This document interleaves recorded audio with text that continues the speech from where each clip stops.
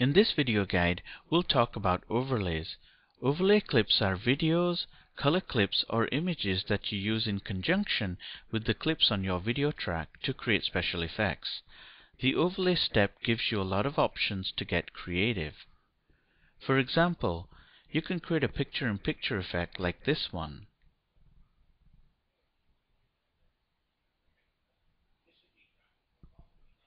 Or create a lower third graphic like this one.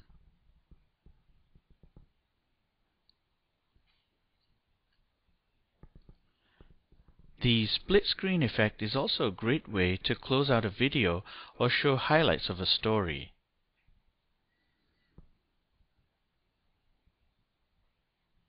All of this is done using overlays, so let me show you some of the basics of how this is done. This is the default view of the edit tracks. The first track on your timeline is the video track. The second track is the overlay track. To add more overlay tracks, click on the Overlay Track Manager. Here you can add up to 6 overlay tracks. Let's add another overlay track. Click OK. So now we have 1 video track and 2 overlay tracks. To add clips to the overlay track, simply drag a clip to the overlay track, or you can right-click the track and select Insert Video. Once the clip is on your overlay track, you can customize the clip using these options on the Edit tab, just like a regular clip. When you click on the Attribute tab, the overlay clip is set to a preset size and positioned at the center. Here you can resize and reposition your clip. Let's make the clip smaller and place the overlay clip to the bottom left of the screen. A key thing to remember is always place the clips within the title safe area. Let's scrub the timeline to see our simple picture-in-picture effect.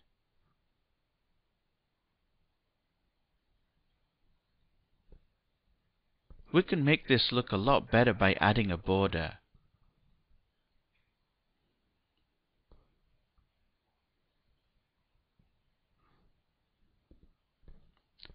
Now that looks much better.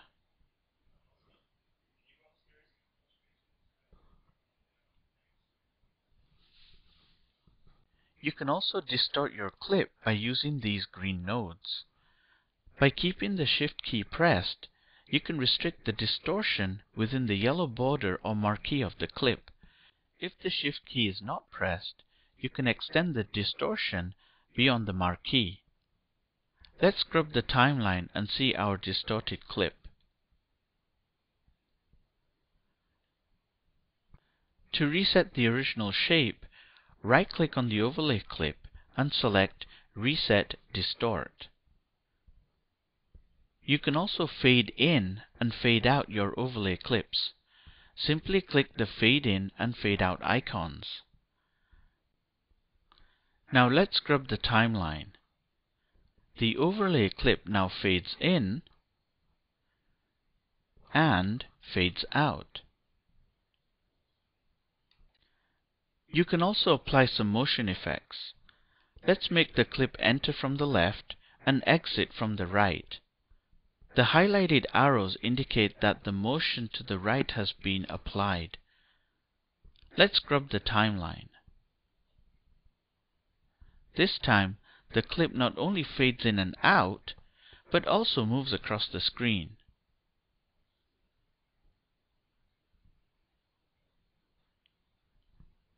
You can control the pause in the motion effect by adjusting these handles. To increase pause duration, drag these handles out, and to remove any pause, just shrink the handles. On scrubbing the timeline, you can see the motion effect has no pause.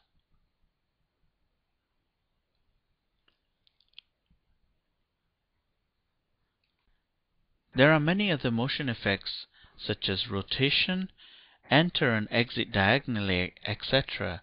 So just play around with these options and have fun. You can copy the overlay attributes from one clip to another to save time. Let's add another clip to the first overlay track and adjust the clips. Simply right-click on the first clip and select Copy Attributes. Then right-click the second clip and select Paste Attributes. Now both overlay clips have the same attributes. You can also apply video filters to the overlay clip, just like a regular clip. We've already covered this in a previous tutorial. Now we'll talk about objects and frames. You can make your videos more interesting by adding objects and frames on the overlay track. Let's clear the timeline and go to the Overlay Tutorial folder. Drag the giraffe clip to the video track. Now from the Decoration menu, select Frame.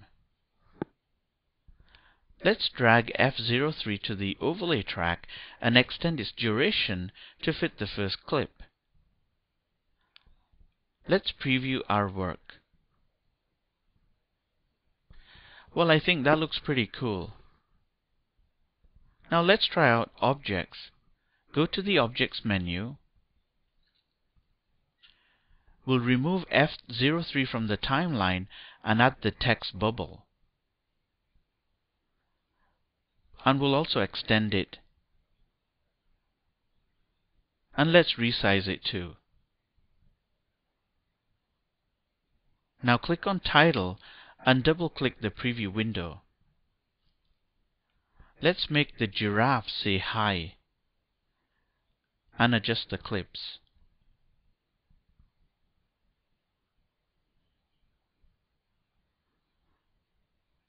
Okay, let's go ahead and preview our work. Wow, that looks pretty cool. Using animated backgrounds is a powerful technique to make your videos more interesting. Let me show you one quick technique. This sample comes with VS10. Let's drag it to the video track. As you can see, this is an animated clip. Now let's add the fish clip to the overlay track 1 and adjust the size to fit the frame. Let's preview our work. As you can see, animated backgrounds add an extra dimension to your video. The key thing to remember here is to synchronize the overlay with the animation as we've done here.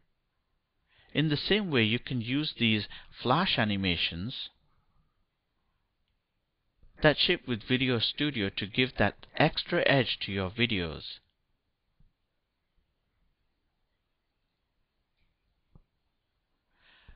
We'll cover masks and chroma keying in the next video.